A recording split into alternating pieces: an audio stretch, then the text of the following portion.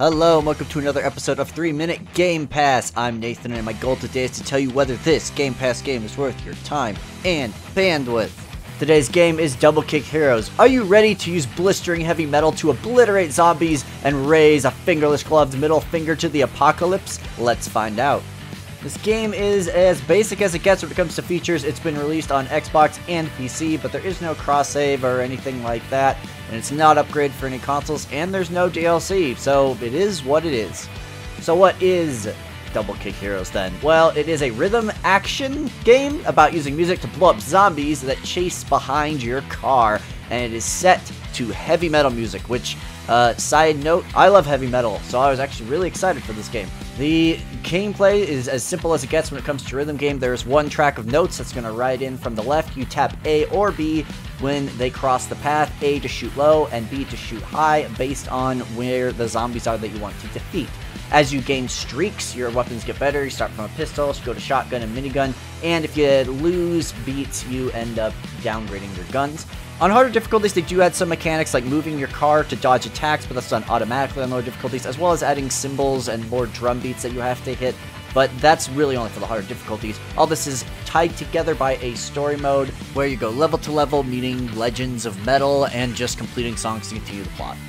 So what do I like about this game? I think the concept is amazing. I love rhythm games that try and incorporate the rhythm portion of the game to like some kind of story or plot. Games like Elite Beat Agents, I think that's really fun. I also like that you have to manage high and low tracks on the same beat track. Kind of paying attention to the game while also beating with the rhythm was really neat.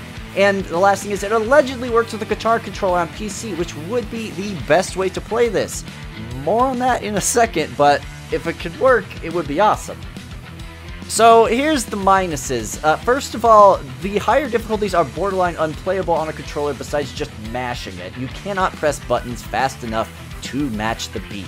It feels designed for strumming up and down on a Guitar Hero guitar, which it allegedly is compatible with, but I couldn't get it to work. I tried both on the Xbox itself. I have a Xbox One Guitar Hero guitar, did not recognize it. I tried playing into the computer through the Windows 10 USB dongle thingy, did not recognize it. I tried manually plugging it in with a corded guitar I own from the 360 era, did not recognize it. So this game is just not playable on harder difficulties with the controller, and the guitar controller doesn't work.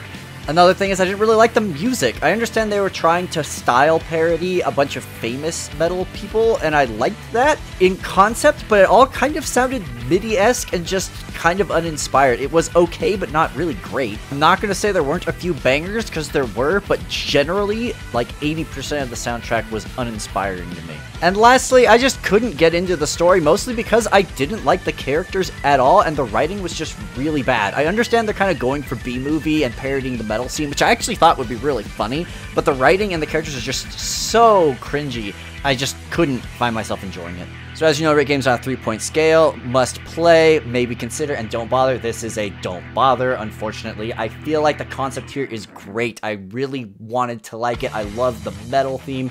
The problem is the game is both too simple and too difficult. It's not hard to beat on a controller if you just mash the buttons, but that's not rhythm. And if you try and actually do the rhythm, your fingers will fall off. You cannot do it fast enough. I really wish that I could get this working with a guitar, and if someone has, I'd probably bump the score up to a maybe consider, but for now, if you just have a controller, this game is not worth your time.